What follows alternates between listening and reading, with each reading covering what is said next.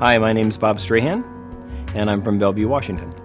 I was diagnosed with a bacterial infection that eventually lodged itself in my heart on my mitral valve. When you're told you're about to have heart surgery, it's easiest to say it's a shock. I've been healthy all my life, had never had any major surgery whatsoever, never had any heart problems, and there were two options. One, which is a normal open heart surgery where you're pretty much split down the middle, and then there's a newer surgery that they call minimally invasive open heart surgery. I needed to undergo a lot of tests to determine whether or not I was eligible, and fortunately I was.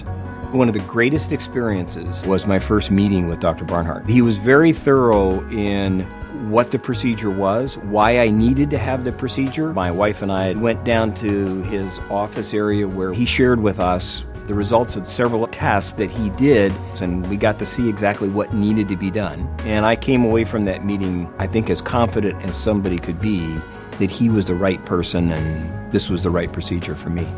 When you go through a surgery like this, there's always a lot of questions afterwards. Was it successful? Is it going to do what we hoped it do? What will my recovery be like? And Dr. Barnhart was great. He looked me straight in the eye and said, I did exactly what I told you I was going to do. It was very successful. Your mitral valve is working perfectly. I'm really thankful that I live in the Seattle area.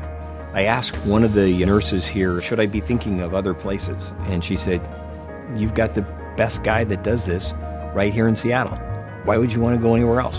I look forward to doing the things that I've done before, enjoying the sports that I enjoy and spending time with my kids and my grandkids.